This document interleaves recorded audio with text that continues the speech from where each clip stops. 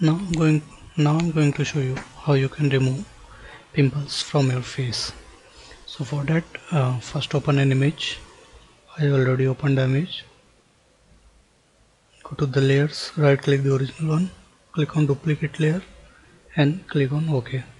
Now hide the original layer. Now go to the clone stamp tool, which is here. Click on the clone stamp tool. You can see the opacity and flow here. Make the opacity between 40 to 50 and the flow also between 35 to 40.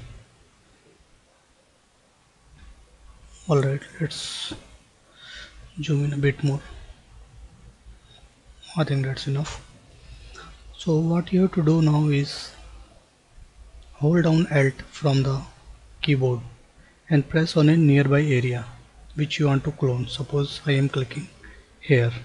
You can see this is a small circle which selects the area which you are going to clone. So hold down the Alt from the keyboard and click on a desired area. I am clicking here. Now click on the pimples. See how it's hiding. Easy.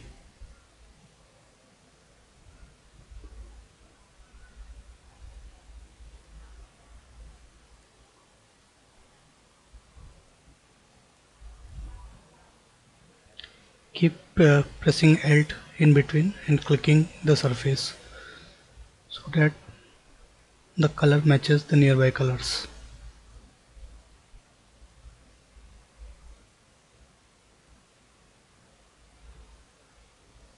See how the pimples are going away.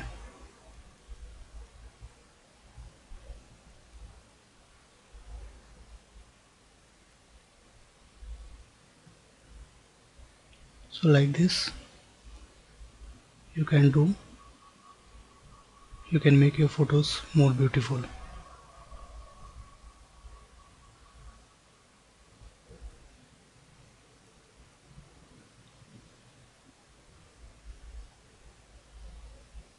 Secondly, the adjustment should be all over the face, otherwise it will not look good.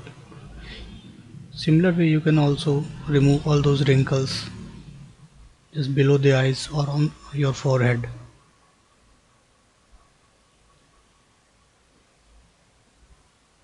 Just select the area and keep doing. Make overall adjustment.